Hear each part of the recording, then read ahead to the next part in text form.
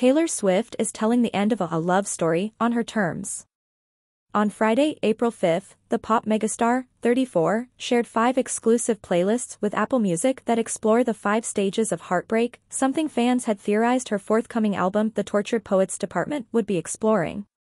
According to a press release, with each playlist, Swift has chosen songs from her own catalog that fit each stage: denial, anger, bargaining, depression, and acceptance.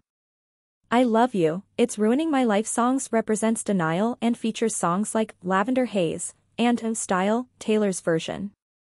This is a list of songs about getting so caught up in the idea of something that you have a hard time seeing the red flags, possibly resulting in moments of denial and maybe a little bit of delusion. Results may vary, the 14-time Grammy winner told Apple Music. On You Don't Get to Tell Me About Sad Songs, Swift tackles anger with songs like Bad Blood, Taylor's version, and We're Never Ever Getting Back Together, Taylor's version. These songs all have one thing in common: I wrote them while feeling anger.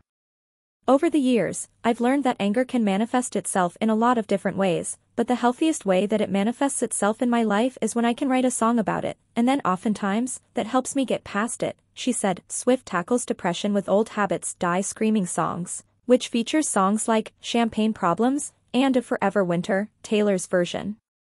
Swift said this collection of songs represent making room for more good in your life, making that choice because a lot of time when we lose things, we gain things too.